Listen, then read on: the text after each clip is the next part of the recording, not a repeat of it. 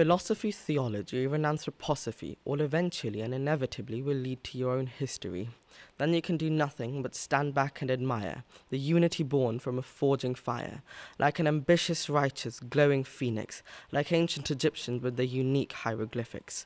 Before the Mughals sprouted with their wisdom, and Ghana with their golden lands. Then the British came, sharing Commonwealth, but also common problems, causing partitions, war and gore, but gifting unity and the rule of law.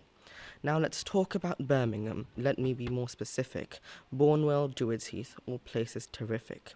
Celebrating Eid, Hanukkah, Christmas, Diwali. Speaking Urdu, French, English, Swahili. We gifted sugar, gold, and even pelicans, shaping the empire and its cities into elegance. Embrace your culture, your heritage, your purpose. Celebrate your passion, leave the critics wordless. As Rumi said, drink all your passions and be a disgrace.